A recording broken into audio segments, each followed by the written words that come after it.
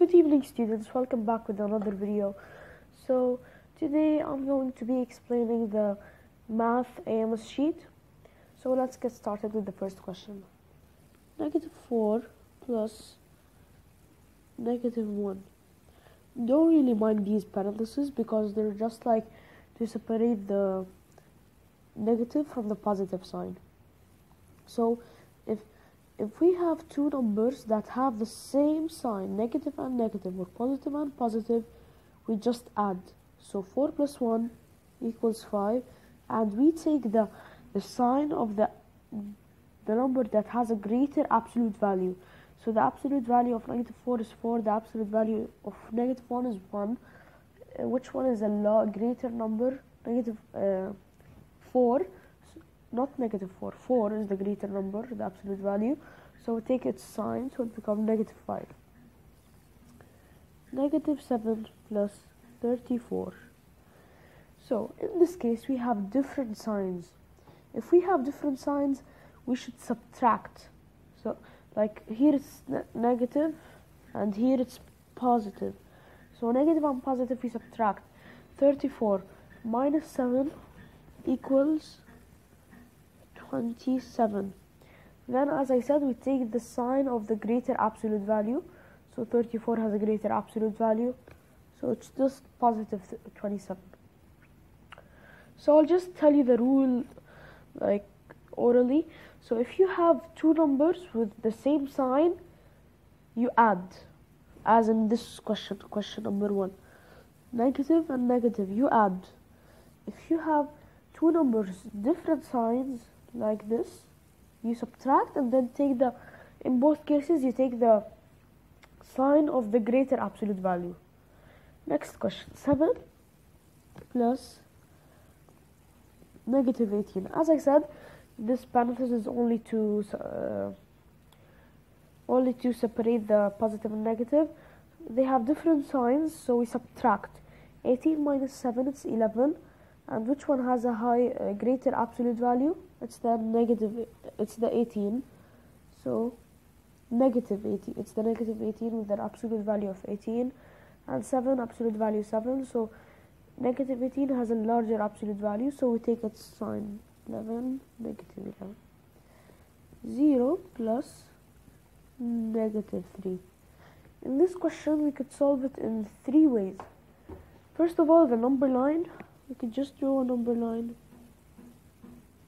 0, 1, 2, 3, and go 3 steps back. Wait, I'll make it clearer. Draw a number line. 0, 1, 2, 3, -2, -3. Here we have 0, 0, 1, 2, 3. Here is it. Here.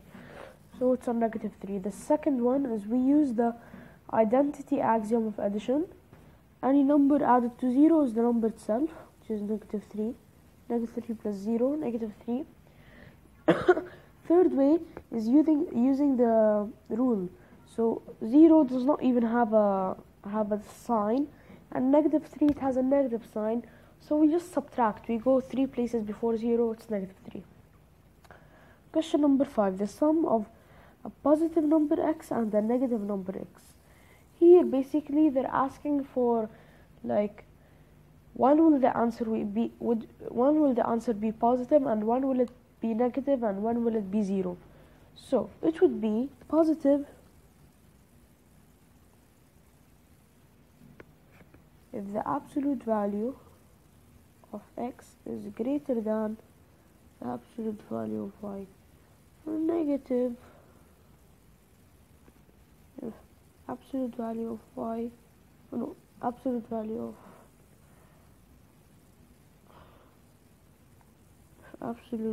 of x is smaller than absolute value of y. 0 if absolute value of x equals to the absolute value of y.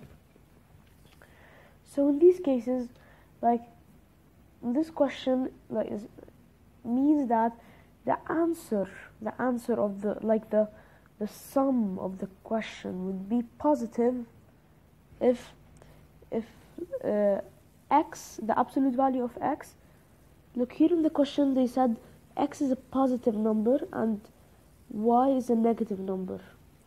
So for example, if we had x 7 and y is 5, negative 5, 7 plus negative 5.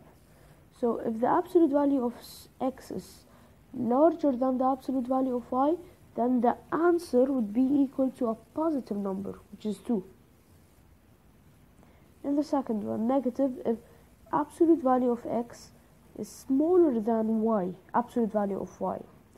So in this case, they mean if it was 4 and the absolute value of y was negative 6. So the absolute value of negative 6 is equal to 6. The absolute value of 4 is equal to 4. So 6 has a larger absolute value, so we take its sign. That's what they mean by the question. So it's equal to negative 2. 0, if here we have, for example, oh, not negative here, x is positive. 3, negative 3 plus. Like when you have the absolute value of 3, it's 3. Absolute value of negative 3, it's 3. So 3, like if you have, look, 3 plus negative 3. 3 plus negative 3. Here we could use like the additive axiom of additive inverses, and we could use the number line and the rule. But look, if we use the rule, 3 plus negative 3, they have, one has positive, one has negative, so we subtract. 3 minus 3 is equal to 0. So no sign. If x is equal to y, x is positive, y is negative, we'll get 0 as an answer. Question number 6. 2a plus 3b. For a equals to negative 2 and b equals to negative 4. 2a into negative 2 plus 3 into negative 4. So when we have into, it means like we should multiply, or when we have like the number stick to the parentheses, that means we should multiply it. So 2 times 2, 4. We take the negative because there is a rule here like this. Positive and negative equals to negative.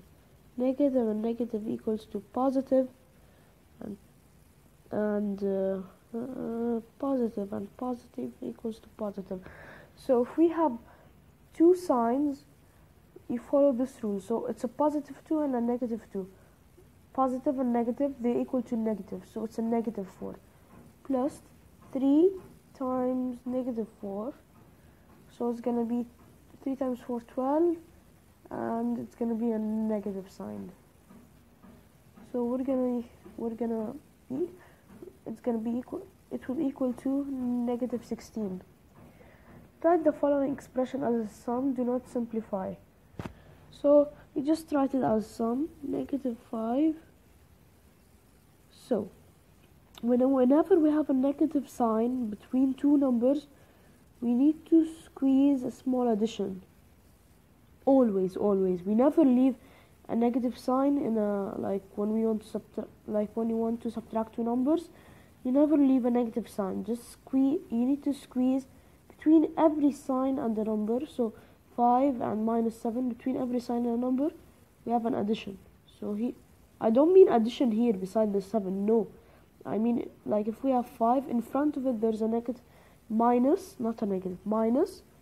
It would be addition squeezed like inside. So beside it, so it will be equal to 5 plus negative 7. Negative 5 plus negative 7. That is it as a sum. 5 minus 24. So 5 minus 24, squeeze an addition, 5 plus negative 24 equals, subtract negative 19. Why? Because the 24 has more like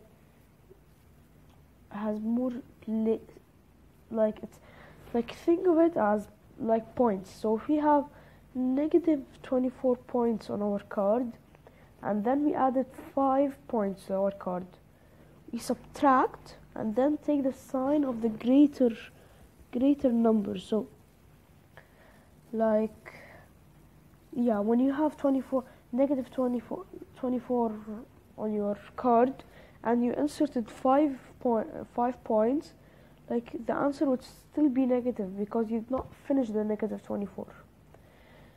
B, 13 minus 27. As we said, we squeeze a little addition. 13 plus negative 27 equals, different signs we subtract. 14, negative 27 has a larger absolute value, so we take its sign. Question number 9a, 4 minus negative 5. So we have 4 minus negative 5. We squeeze an addition here into here. Negative and negative gives us a positive sign. Positive 5. Wait, positive should not be written here. Positive 5 is going to become 4 plus 5 equals 9. 20 minus negative 12. So as I said, you just squeeze an addition here. 20 plus negative and negative, so it's a positive 12. 20 plus 12, 32.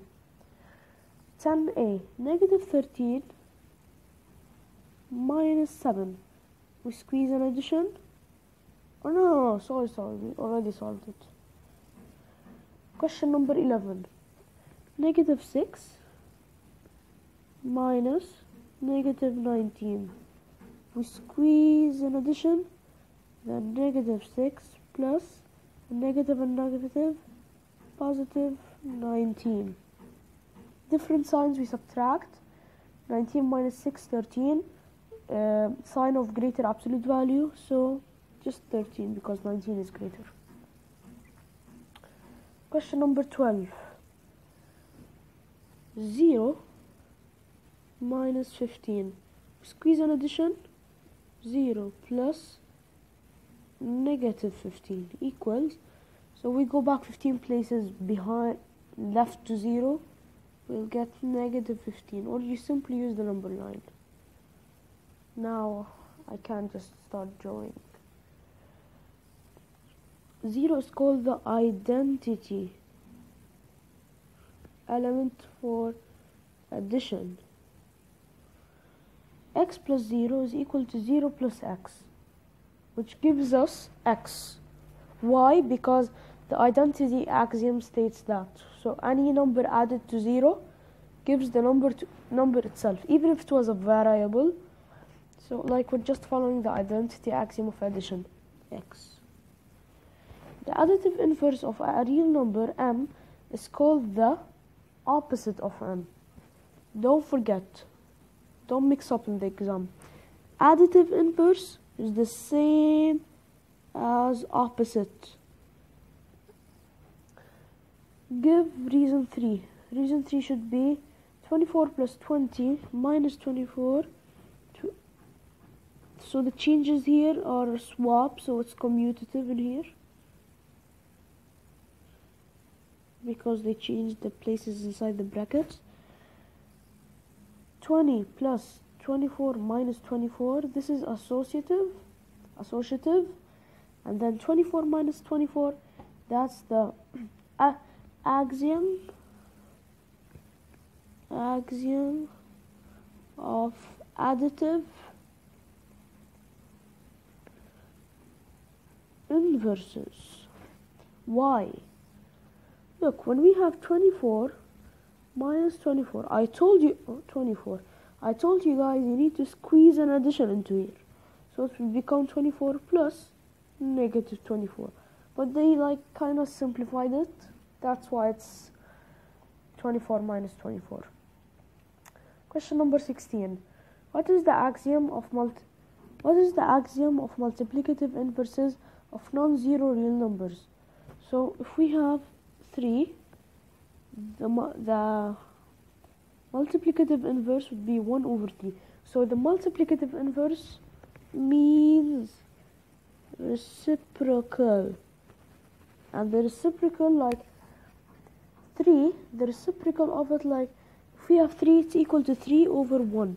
The reciprocal or multiplicative inverse is 1 over 3. We have 2 over 1, it will become 1 over 2. 3 over 5, 5 over 3. That's the multiplicative inverse. So what is the axiom of multiplicative inverses of non-zero real numbers? Give an example using numeric values. Give an example. 3 times 1 over 3 equals 1. That's the example. Does 0 have multiplicative inverse? No, because 0, okay, it's 0 over 1, but it's like we cannot write 1 over 0. It's not defined. Division, it's not defined. It's undefined. Division by 0 is not allowed. Is not allowed, or is not. You could say it's not allowed, or you could just say undefined. Is it true that absolute value of negative p is equal to negative absolute value of p? No, because when we have the absolute value of negative p, it doesn't matter, it would just be positive. For example, I'll just write p. If negative p inside the brackets was a positive number, then we just write p. If it was 0, it would be 0. If it was